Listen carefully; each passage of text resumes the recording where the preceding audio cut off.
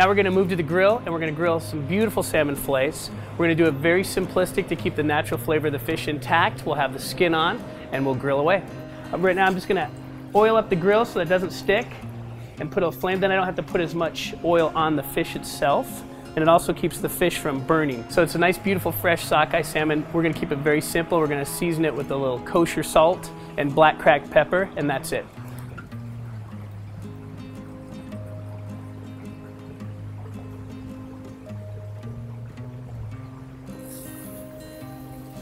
So skin side up depends on the thickness of the fish for the amount of time.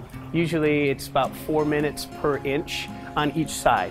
And we're going to move it one time to get those nice, beautiful directional grill marks. What's nice is you'll know the salmon's ready to move when it comes up easy. If you have to like scrape and get in it, either your grill's not seasoned enough or the salmon's not cooked enough. So what happens when the grill is hot and the right temperature, that allows the fish to go onto it and sear instantly so that they don't stick. When it's too cold and your fish is sticking, that's definitely because the grill is not hot enough. It's going to be about 4 minutes on each side. So to get those nice hash marks, I'm going to turn it the opposite direction. And then we're going to do the same with this fish. So we put the salmon down, skin side up, to allow the salmon to cook upward and allow the skin to actually be a vapor barrier to keep the moisture in.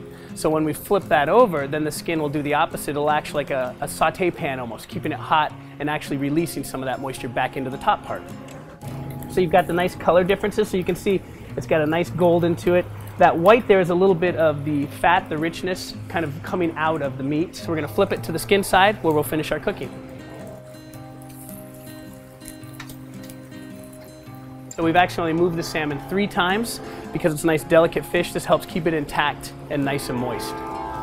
So even though we've cooked it with the skin on, the skin is unedible today due to the fact that we didn't remove the scales. If we wanted to eat the skin like a crispy salmon skin, we would have to remove the scales first. But since we're just field dressing it and going authentic rustic, we left the skin and scales on and eat it right off there.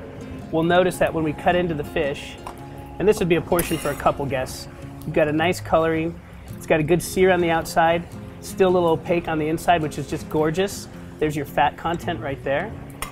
To get it off the skin, we just kind of gently pull back on the skin. Voila, came right off. So you've got a beautiful, nice piece of salmon. This is Alaskan style. People from other areas like to cook it a little more, but Alaskans really like it more on the medium rare side. And that's where I feel it's the best flavor profile comes out for the salmon.